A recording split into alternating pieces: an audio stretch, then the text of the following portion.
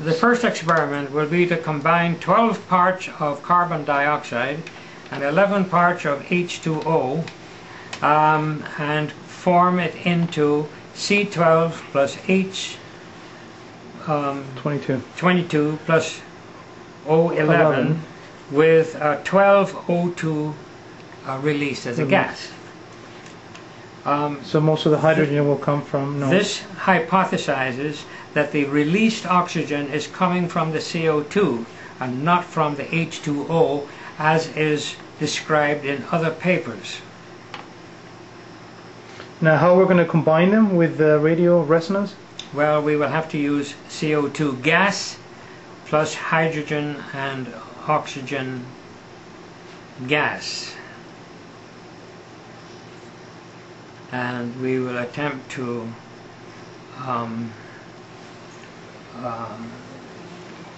combine them by magnetic resonance of hydrogen.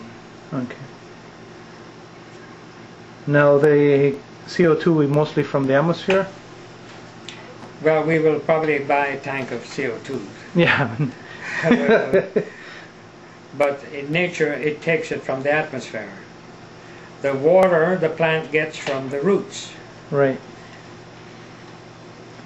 So the energy will be low because the plants don't have a lot of energy.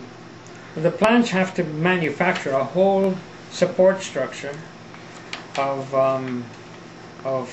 fiber and in order to form this leaf structure, etc. Yeah. The part that the chlorophyll plays in there is capturing the right molecules in the mitochondria of the leaf. So that's how it collects gases. We are going to bypass the entire process of growing a plant and do the chemical reaction directly from gases. That's the fundamental of what we are aiming this entire research towards.